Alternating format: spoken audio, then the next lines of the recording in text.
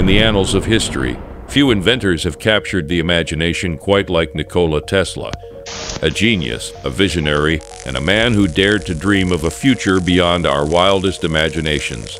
Among his many groundbreaking ideas, one stands out as the most enigmatic and terrifying: the Tesla death ray. In the 1930s, Tesla claimed to have developed a weapon so powerful it could bring down aircraft, obliterate tanks, and end wars before they even began. He called it teleforce, derived from tele, meaning at a distance, and force, representing the power it wielded. At the heart of this fearsome device was a high-voltage generator.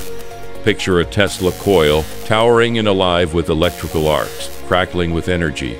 But what does high voltage really mean? Voltage, measured in volts, is like the strength of a push. A weak push moves something slowly, while a strong push moves it quickly and forcefully. The Tesla coil in Tesla's design wasn't just any generator. It produced millions of volts, providing a very strong push to create a powerful and directed stream of electrical energy. Electricity is all about the movement of electrons, the tiny charged particles that orbit the nucleus of an atom. Imagine electrons as tiny balls.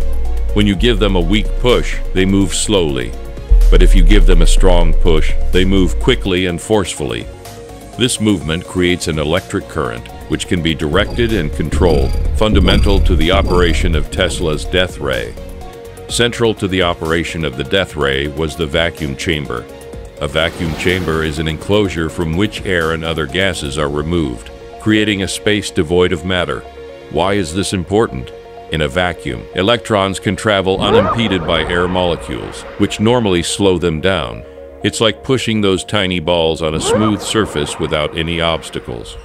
This allows electrons to reach incredibly high speeds, forming a concentrated beam of energy. Tesla's design harnessed the power of electrostatic induction to generate a high-energy stream of electrons. Electrostatic induction involves using electric fields to move charges without direct contact. Imagine a strong magnetic pull attracting metal balls. High-voltage electrodes, glowing with a ghostly blue corona, create an intense electrostatic field.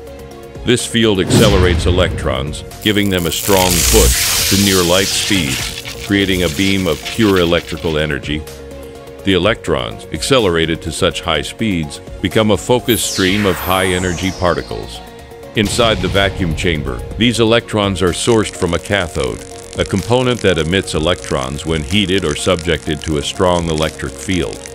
Once emitted, the electrostatic field gives them a very strong push, accelerating them down the vacuum tube, turning them into a deadly beam of energy.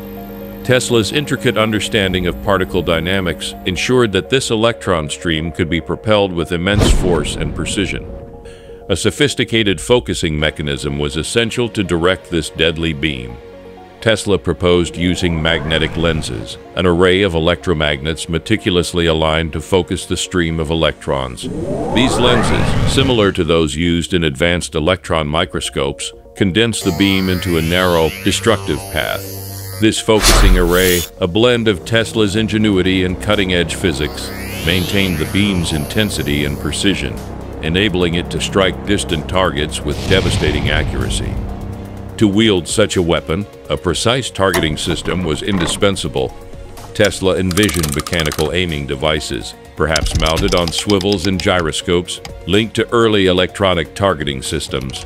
These systems, a precursor to modern-day targeting technology, allowed operators to aim the beam with surgical precision. But what happens when an object is hit by this beam? At the atomic level, the high-energy electrons collide with the atoms in the target, causing a cascade of ionization. Electrons are knocked out of their orbits, creating a trail of destruction. The energy transfer causes intense heating, rapidly vaporizing the material. Imagine the molecular bonds of an object being shattered instantly. The atoms ripped apart as the beam penetrates through. Metals would melt, electronics would fry, and organic material would be incinerated in an instant.